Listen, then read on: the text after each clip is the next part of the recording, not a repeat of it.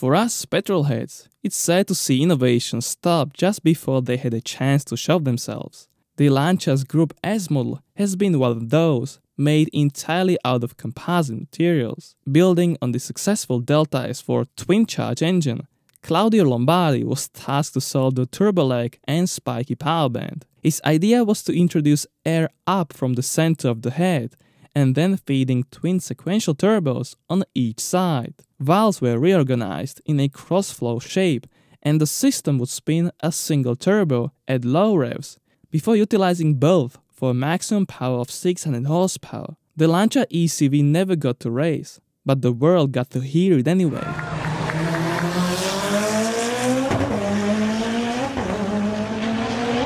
For an in-depth video, click on the profile icon.